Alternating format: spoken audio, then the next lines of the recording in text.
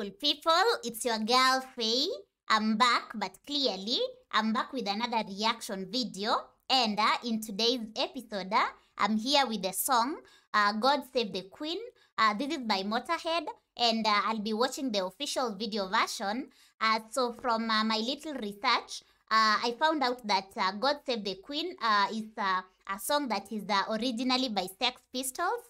It goes by the title No Future. So this is supposed to be a cover, and I'm very excited to see how it turns out to be, and I'm hoping that you're going to take this journey with me all the way to the end. And as per usual, I'll be giving my comments as well as interpretation at the end, so I'm hoping to see you there. And if this is the kind of content you are interested in, look no further, because you're right in the right place. So go ahead right now and smash on the subscribe button down below if you haven't done so already, and be part of this beautiful family. So without further ado, let's dig straight into it. You know the drill. Remember to stick until the end, because that's where we've got the juice. And again, why not? So let's stick.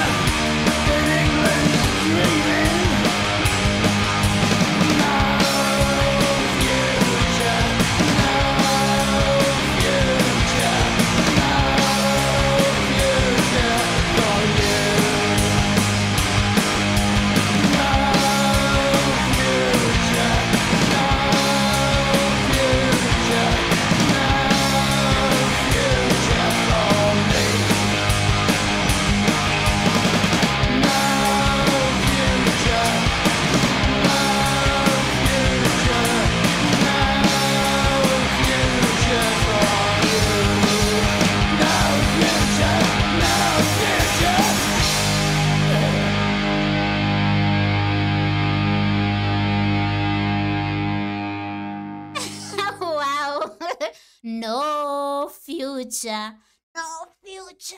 Anyway, that was the God Save the Queen. Now I want to see the version by Sex Pistols, because I want to see, because this is just so awesome.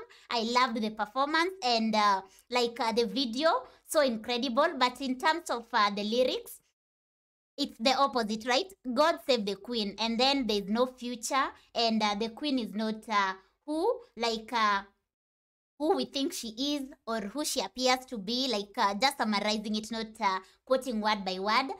So it's kind of confusing.